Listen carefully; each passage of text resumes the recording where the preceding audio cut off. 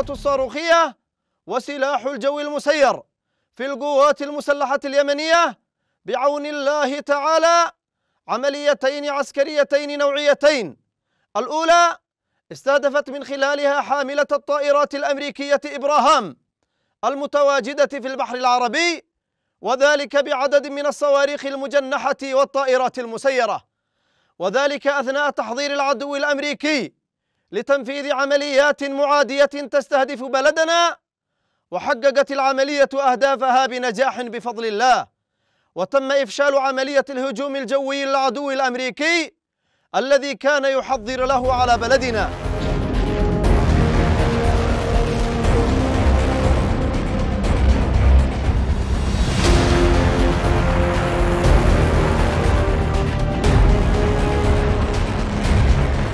والعملية الأخرى استهدفت مدمرتين أمريكيتين في البحر الأحمر، وذلك بعدد من الصواريخ البالستية والطائرات المسيرة، وحققت العملية أهدافها بنجاح بفضل الله، وقد استمرت العمليتان 8 ساعات.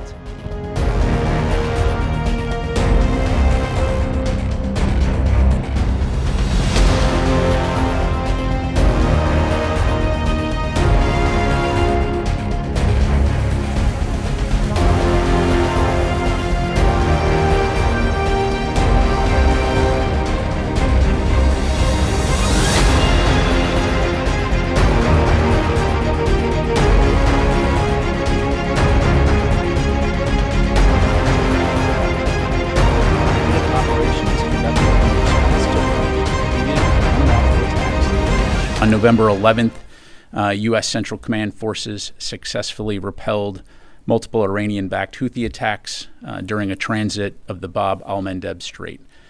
During the transit, the Arleigh Burke-class guided missile destroyer USS Stockdale and USS Spruance were attacked by at least 8 one-way attack uncrewed aerial systems, 5 anti-ship ballistic missiles, and 3 anti-ship cruise missiles, which were successfully engaged and defeated. The vessels were not damaged, no personnel were hurt.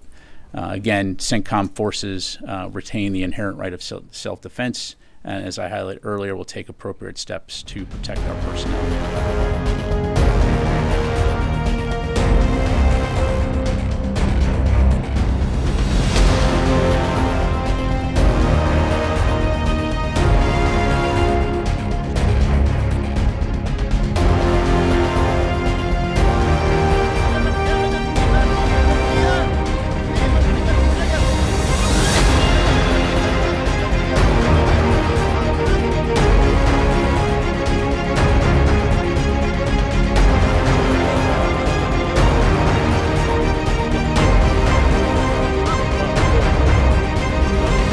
U.S. Central Command forces executed a series of precise airstrikes November 9 through 10 on multiple Houthi weapons storage facilities situated within Houthi-controlled territories in Yemen. These facilities housed a variety of advanced conventional weapons used by the Iran-backed Houthis to target U.S. and international military and civilian vessels navigating international waters in the Red Sea and Gulf of Aden. The operation involved U.S. Air Force and U.S. Navy assets to include F-35C fighter